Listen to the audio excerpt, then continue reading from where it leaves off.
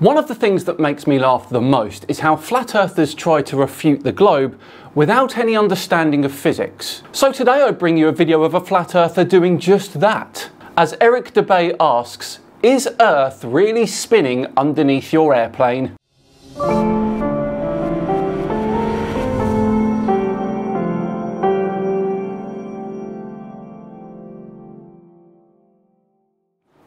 Hello all and welcome along to another episode of the original Flat Earth Friday with me, Simon Dan. Thank you very much for joining me. Before we begin today, I was reading earlier that the new odds of the Milky Way colliding with the Andromeda Galaxy in billions of years is now only 50-50. And I was reading that story on Ground News, which was actually founded by a former NASA engineer called Harleen Kaur, who worked on the James Webb Telescope. Now, Ground News combines stories and articles from thousands of outlets, local and national, in one place so readers can see the full picture of what's being reported around the world. As you can see here with the Milky Way Andromeda story, Ground News shows you if there's any political leanings for each publication.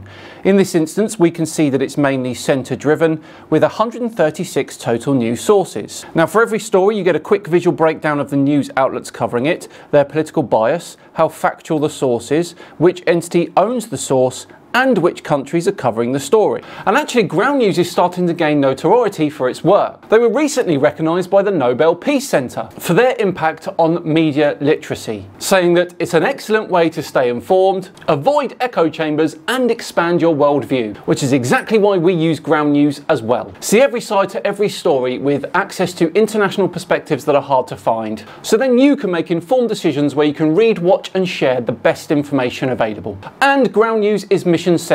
It's not about eliminating bias, but providing better transparency. And they're funded by their community, not by big ads or investors. So go to ground.news/Simon to stay fully informed on breaking news and compare media coverage. Subscribe through my link in the description for 40% off unlimited access if you support the mission and find it as useful as I do. Thanks again to Ground News. Right, on with today's video, which is going to be a full breakdown of Eric's airplane video. This is going to be a good one. We skipped his intro spiel and we joined Eric as he's about to get stuck in.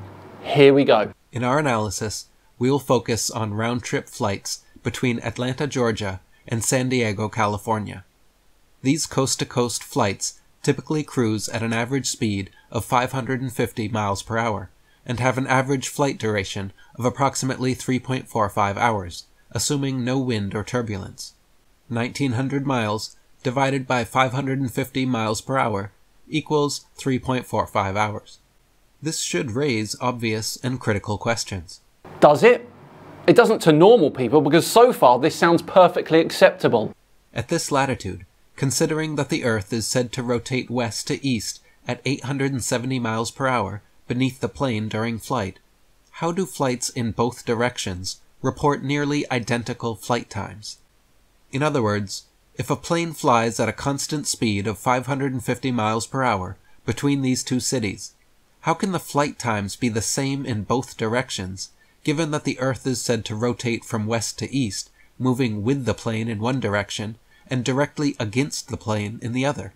Okay, buckle up, Eric. The fasten seatbelt sign is on. When a plane takes off, it already has the rotational speed of Earth built into it. It's inheriting that eastward momentum from the surface, like passengers on a moving train. Atlanta is rotating at around 870 miles per hour eastward relative to the Earth's axis. So is the plane. So is the Earth's atmosphere. This is the same principle as tossing a ball in the air whilst in a moving car. The ball doesn't fly backwards because it shares your momentum. Now, the atmosphere is gravitationally bound to Earth and it rotates with it, just like the oceans, the buildings, and you. So planes fly within this rotating atmosphere, not through it like a river flowing in the opposite direction. Eric imagines the Earth rotating independently beneath the plane, like a treadmill moving underneath a drone, for example. But that's not how physics or fluid dynamics work. But here's a fun thought.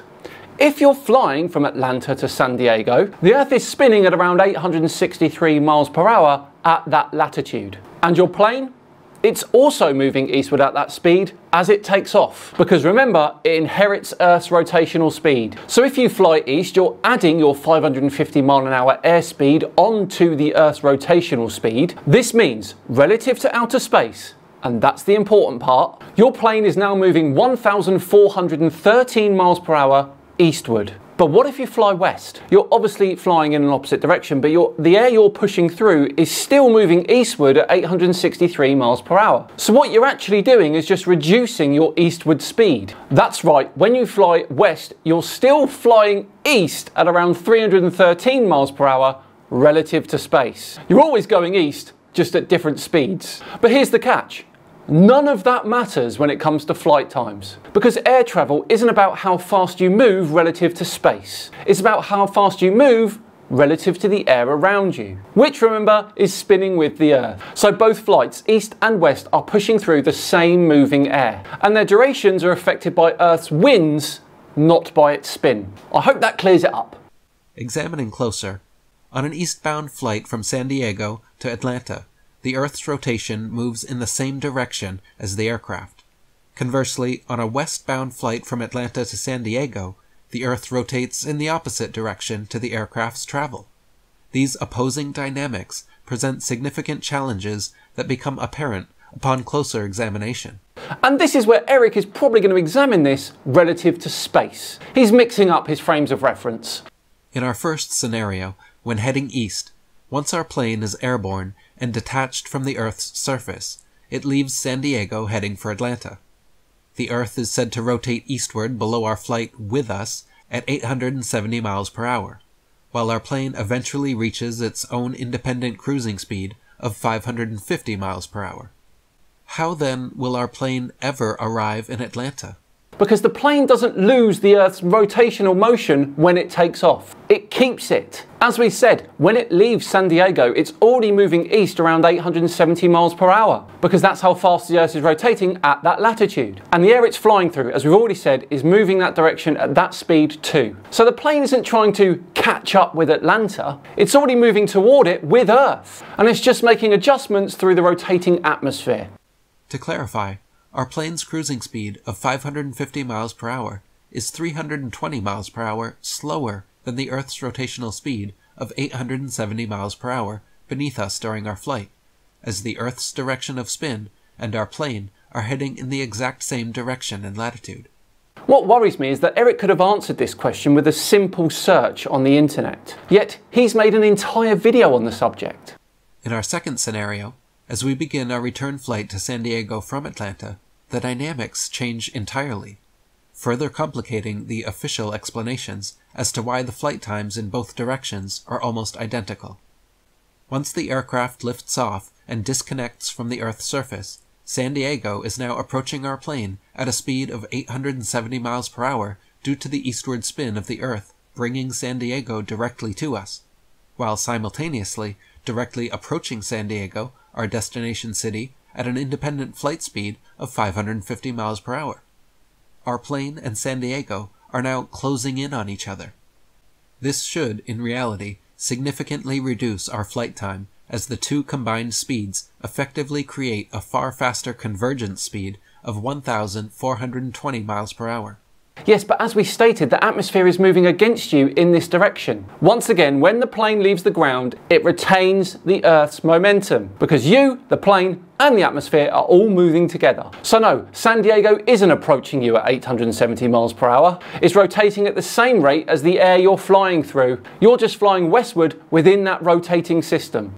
The actual flight duration should now be shortened to just 1.33 hours, rather than the actual 3.45 hours observed daily for this specific flight. 1,900 miles divided by 1,420 miles per hour equals 1.33 hours. The fact that the actual daily flight times between these two cities are almost identical in both directions, assuming no wind or turbulence, should clearly reveal that the Earth does not rotate, but rather rests. Apart from the fact that the flight speed is relative to Earth speed in both directions. Put it this way, let's imagine you're on a train that is 100 meters long moving 100 miles per hour. Now, if you get up and walk from the back of the train to the front, and then from the front of the train to the back again, would it take you wildly different amounts of time to walk that? Of course not. It takes roughly the same time to walk in either direction, because you and the train are moving together.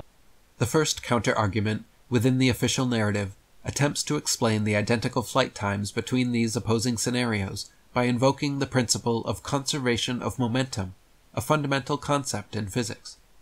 According to this explanation, when our plane flies from San Diego to Atlanta, it retains the eastward spin imparted from the Earth's rotation at takeoff, which is approximately 870 miles per hour at this latitude.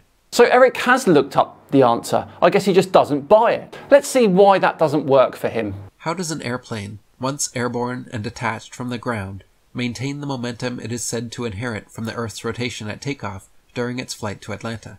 Right, when a plane is sitting on the runway stationary, it's already moving eastward at the same speed the Earth is rotating, at around 870 miles an hour in the case of Atlanta. Once it's airborne, it doesn't need to hold on to that momentum. It just keeps it. That's fundamental physics. Consider a baseball being thrown from west to east, similar to an airplane.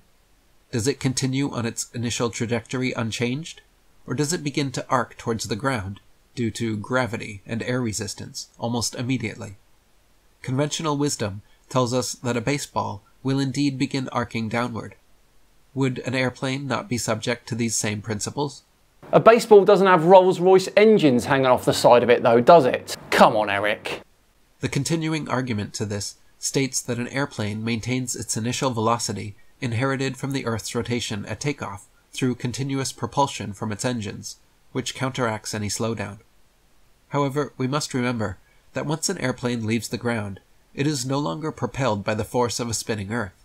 What? That's not how physics works. The Earth isn't propelling anything. When you're standing on the surface, you're always moving eastwards at hundreds of miles an hour, like we've already stated. And when you take off, you keep moving at that same speed unless something affects your speed.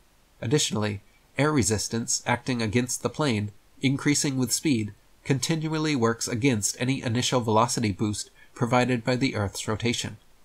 The net result is that once airborne and disconnected from the ground, the airplane's forward motion relies solely on engine thrust to maintain the required speed of travel. This is because any initial contribution from the Earth's rotation at takeoff is soon negated by continual air resistance. No, it's not. Yes, planes experience air resistance because they're moving through air. That's normal. But as we've said, the air itself is also moving with Earth. So air resistance doesn't erase Earth's rotation. It just opposes the plane's movement through the atmosphere, not through space. In order for air resistance to truly negate that conserved momentum, you would need a sustained headwind of 870 miles per hour. That's over 3 times faster than the fastest wind speed ever recorded on Earth. So no, air resistance doesn't negate Earth's rotation. That's just bad science. It's bad disaster movie logic, to be honest. Eric, you're really showing your hand here regarding physics knowledge when you say things like that. Absolutely amazing. To further support this, it is important to recognize that passengers on commercial flights are never informed that they are traveling at speeds upwards of 1,420 miles per hour to counteract the Earth's rapid rotation during some flights. Yes, because your relative speed to Earth's surface is 550 miles per hour, and that is all that matters. We never hear relative motion mentioned or referenced at any point, past or present, concerning commercial flights. The only speed ever mentioned is the ground speed, which is typically around 550 miles per hour, or slightly higher with a tailwind. Without wind, your relative speed compared to Earth's surface is your ground speed, Eric. It should be quite apparent that the plane maintains an airspeed and ground speed of 550 miles per hour in both directions, which supports the consistent flight times observed for these daily flights, aligning perfectly with the scenario of a non-rotating Earth beneath it.